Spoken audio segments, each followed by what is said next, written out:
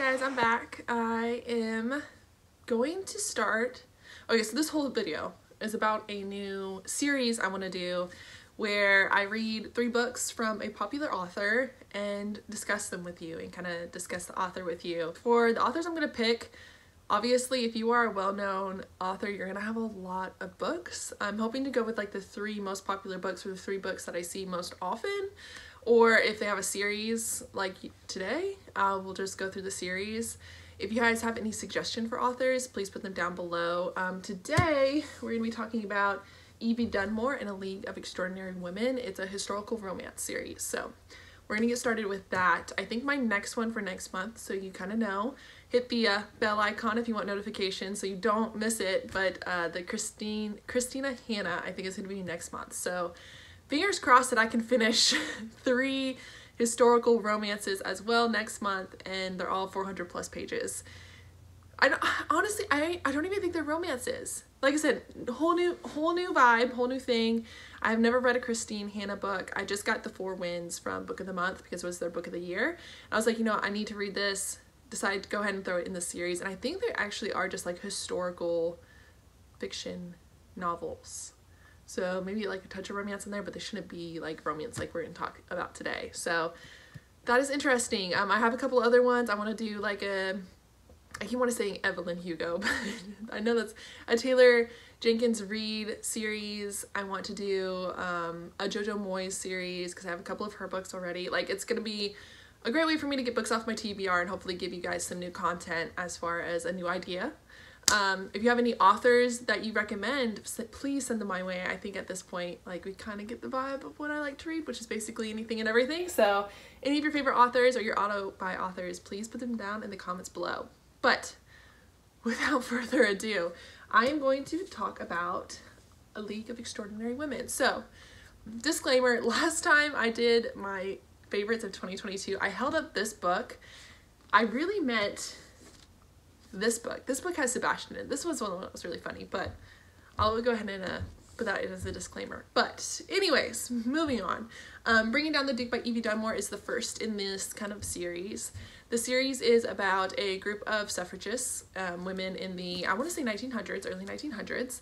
Oh, yep, 1879 exactly, actually. And their journeys through love, specifically love.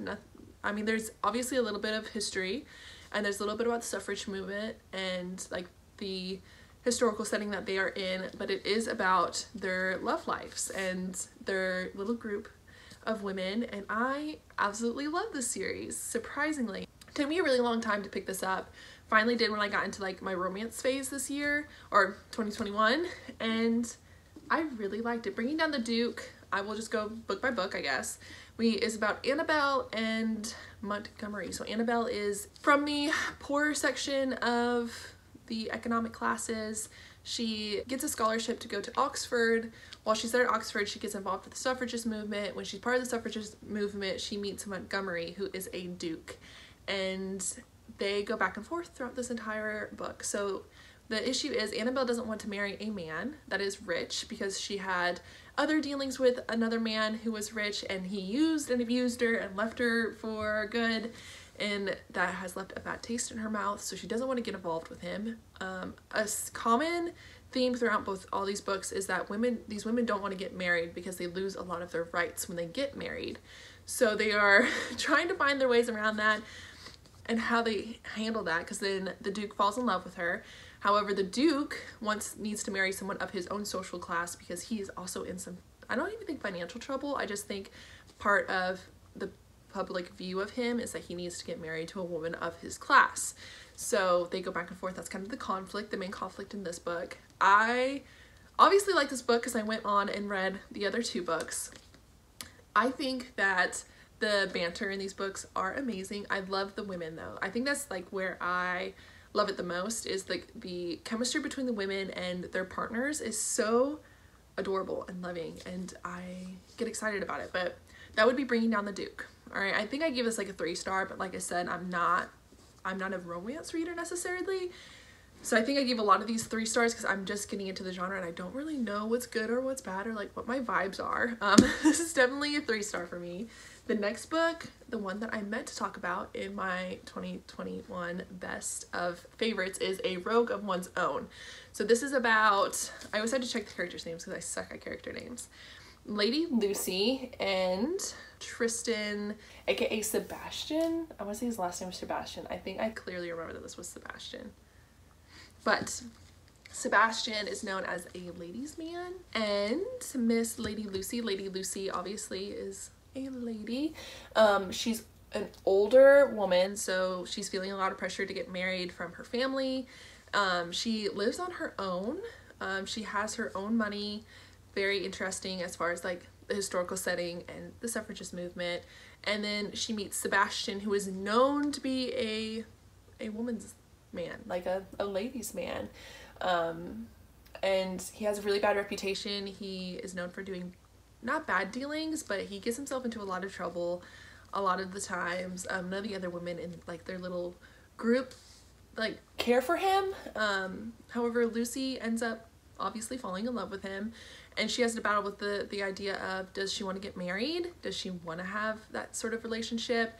She's also in the, as far as like their group of suffragists, what they're trying to do in this book is buy a printing company in order to print for women and their suffragist movement, and he buys out part of it and she buys out the other half. So they have business dealings. They keep bumping into each other. She wants to get rid of him. She understands that she's got feelings for him.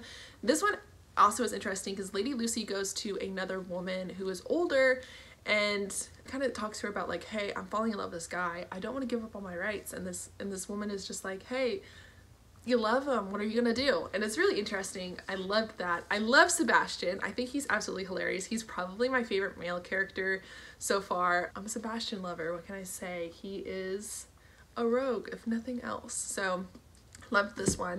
The next one I recently read. Also, I'm out of the series, this one's my favorite. I don't know if that means it gets a 4-star or if it's still kind of 3-star. What do you I don't know, you tell me. How should I rate that?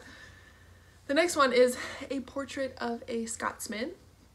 So this one is Miss Hattie Greenfield. Hattie Greenfield she's upper class. She comes from a well-off family. That plays a lot into it. So she ends up meeting Blackford, and Blackford is a man who came from the bottom to the top. He is a Scotsman, obviously, and he's in London. So that if you know the historical setting, you already know that Irishmen and Scotsmen were kind of looked down upon in this era. They were the immigrants of the time. So as we all know, history always repeats itself. Immigrants always have a harder time coming into society, but he ends up doing that. He does a couple of bad dealings. You kind of get introduced to him in the other series, specifically A Rogue of One's Own, because Sebastian and Blackford are friends.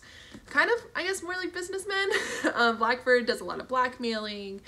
He's just like bad money to like this society. But he and Hattie bump into each other. Blackford's also kind of a ladies' man, so Hattie gets herself into trouble, and this trope is, I'll go ahead and it's not, this isn't me ruining it because it happens within like the first few chapters. They end up getting married because of an incident or a couple of incidences. I don't know if Nim Nim's gonna make an appearance. You've seen Lilith. This is Nim Nim, by the way. She's gonna go in her hidey hole. She's the grumpy old lady. Anyways, off topic. This book I didn't enjoy as much. So like I said, I love Sebastian. I was okay with these characters. However, Hattie actively makes me angry. So Blackford came, like I said, from Scotland, from a coal like town. And if you know anything about coal mining, it's very unhealthy, and a lot of men die early. And so he gets into the coal business in order to try to improve that. Hattie, now as his wife, travels with him, and there's an attempt at character development with Hattie, as far as like she is a rich, uppity, naive young girl, and she doesn't understand like the tragedies that at least Blackford has experienced and other people are experiencing. And I never really see, like, you can tell like they're trying to develop Hattie, Evie is anyways, Dunmore is, trying to develop Hattie into a more mature woman, into one who makes her own decisions, into one that is more worldly, and I don't see that happening. The only character development I get from Hattie is that she discovers that she likes it rough. And that's really the only development that you find in this, is that she accepts her sexuality, she accepts her kink. That's really all I get from this. Hattie is still the spoiled brat that you start off with at the beginning of this book. Now, the redeeming quality for this book is Blackford. Evie Dunmore can write some morally gray, handsome-ass, protective men, and I love it. Blackford in here is like a big teddy bear. Like, you just want to give him a hug. You're just like, come here, let me give you a hug, a pat on the hat, Mama Barthé is here, we're gonna make it through. Because he does go back to that town, and tragedy strikes, and you learn more about his history as far as being a coal miner, all the tragedy he's seen as a child and as a young adult, why he does the things he does as far as like blackmailing and being seen as bad money, and I love it. I love Blackford. I wish I got like Hattie. I wish he had a better partner than Hattie. Hi. No, I'm just kidding. As far as crushing off fictional men, definitely a Blackford fan. This one has to be a 3-star just because Hattie kind of ruined it for me, I'm not gonna lie. Oh, and then I said I was going to read 3 books, but there might be a 4th in this series, and it might be a sapphic romance. So in this book, you are introduced to one of Blackford's friends from the streets, and she is, I don't want to say, I mean, it's a sapphic romance. She is in love with another woman, and so you get, like, maybe we might get a 4th one, and I would love to see a sapphic romance set in this setting with the suffragist movement and these group of women who are amazing. And they're lovely men. As far as a series as a whole, if you like historical romances, you need to pick this up. 100% need to pick this up. If you are interested in that historical setting, I would pick this up, and just like want something fun to read, not necessarily historically accurate. Actually not, I want to say this series is pretty historically accurate. So if you want to read something fun, learn a little bit more about the suffragist movement, learn a little bit more about what women were able and were not able to do back then, definitely pick this up. I got these from the book of the month, so they're like a nice little trio. I loved it. Evie Dunmore definitely knows how to write some good banter, which is a necessity when you are writing romance, at least for me. You see quite a few of them have some character development, besides Hattie. I don't want to talk about her. She stole my man. You get to, like, she writes like these morally gray, mysterious men. The tension in these relationships is beautiful. It makes you want to read more. It keeps you on the edge of your seat. I highly recommend Evie Dunmore as far as a series goes.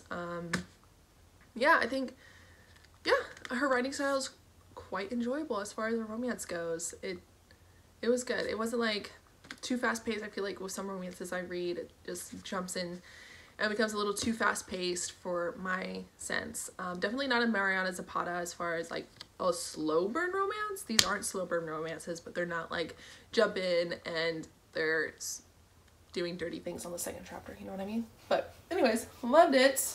Highly, I do recommend. And yeah, stay tuned for the next one. Excited about the Christina Hannah. Like I said at the beginning of this video, I'm excited for Kristen Hannah. I hear that her books are sad just to be sad, and I'm hoping that's not the case. I'm excited to do a little bit of historic fiction reading. It's been a while, but yeah, thank you for joining me. Like I said, if you have any recommendations for authors, please put them down below. I'm hoping to do like one of these videos a month, especially if I'm gonna have to read 3 books from the same author. And I am trying to clear off my TBRs. But yeah, thanks for joining me. Make sure you subscribe, like hit the notification button so you don't miss out on the series if you enjoyed this video. And also like and comment, please comment. I love hearing from you guys, so I will see you in the next one. Bye. Oh my god, character names drive me insane. I know I should know.